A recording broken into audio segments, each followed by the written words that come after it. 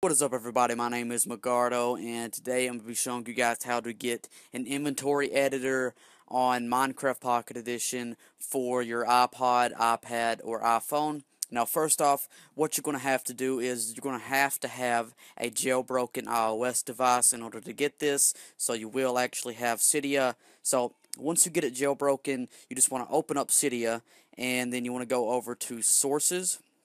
Then after you go over to sources, you want to hit edit in the top right corner, and then you want to hit add, and then you want to type in repo, which is REPO, and then dot, and then XAROLD.com,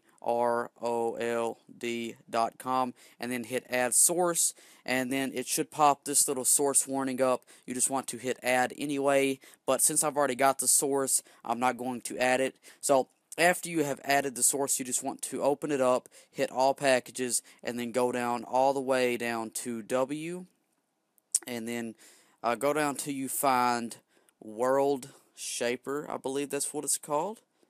Or is it? Yeah, Worldshaper. It says editor for Minecraft Pocket Edition. You just want to hit it and then hit install in the top right corner and just install it. So just hit confirm. Let it install. It might take a moment, or yeah, it might take a minute. So yeah, just give it a minute to install.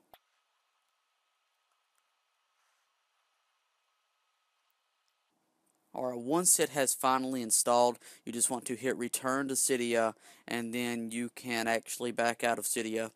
And now you should have Worldshaper on your iOS device. You just want to open it up, and then it should just open up normally, and it should say Worldshaper, and then it should look exactly like this. It should say edit right there, and then it'll also have like these little settings that you can change over here. You can change the graphics settings in this editor. You can also edit around with some developer settings. So yeah, that's pretty interesting.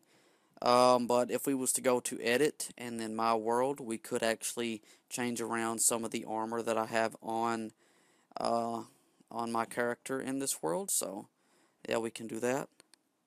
And now for inventory, we can change my inventory around, but I'm not going to do that.